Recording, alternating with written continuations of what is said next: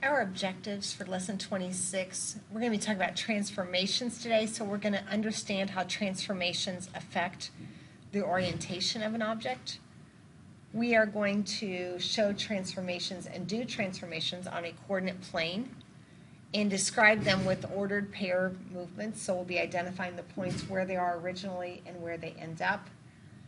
We'll be doing some transformations with manipulatives and understanding how similarity transformations can affect an object. So let's talk about what is a transformation. That showed up several times in those objectives. Transformation is an operation on a geometric figure that alters its position or form. So think about it. It changes where the object is, and sometimes it changes the size of it. Sometimes it changes how it's turned. So let's look at the examples of transformations we're going to be studying this year. The first one is reflection. And I'm sure in the lower grades when you talked about reflection, you talked about a mirror. It is a mirror image. So you can see for each one of these, I drew a line of reflection.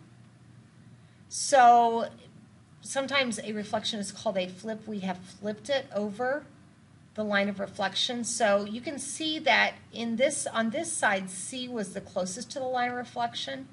C is still closest to the line of reflection here, the same distance from the line of reflection as the other one. A was the farthest away. A is the farthest away here. Here's a reflection of the arrow. What I would like you to do in your notes is draw a shape and then make a dotted line for your line of reflection and draw a reflection of the shape that you drew. If it is a polygon with some definite corners here, I would like you to label your points on the one side of your reflection line and then label the points on the other one after you reflect it. Our next transformation is rotation. Rotation is just a turn. As you can see here, I have turned A, B, C, D on its side to bring the A over here. This would be considered a 90-degree turn or a fourth. This one is not quite so apparent that it's a fourth or whatever, but we did go a little over 90 degrees here. But you can see it is just a turn. There's no change in the size. It's just a turn. So in your notes, I would like you to do the same thing you did for reflection. I would like you to draw an example of rotation. Please label your points again so we can see that you actually have rotated it. You can rotate it 90 degrees. You can rotate it 180 degrees. I don't care the degree of rotation as long as it is less than 360. Then we have translations. Translations really are sliding. You're just simply sliding your shape from one place to the other. You're not rotating it. You're not reflecting it. It looks identical. I could pick this one up and bring it over here, and I don't have to turn it or flip it at all. Okay, so in your notes, again, I would like you to do the same thing. Draw a translation. Draw one shape and then translate it to another spot on your notebook. Now let's take a look at what they're talking about on our grids.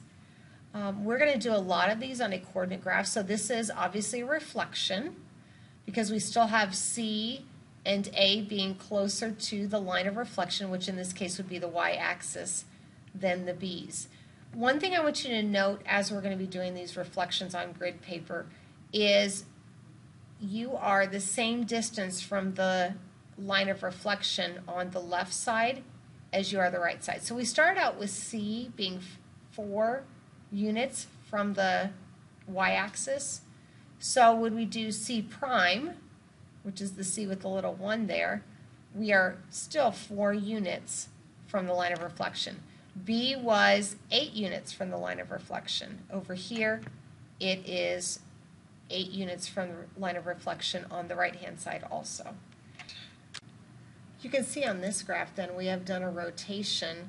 Let's say that this blue triangle was the first triangle that was there, and we simply rotated it around point C. So the A came down to here, the B rotated down there. So we did a counterclockwise rotation of 90 degrees. What was vertical here, AC, is now horizontal AC. You can see that point C is the original C, and it is also the C for the new similar shape also. All right, that's it for today. We're going to do some of these transformations on graph paper tomorrow and practice that, but that's all you need for your notes right now.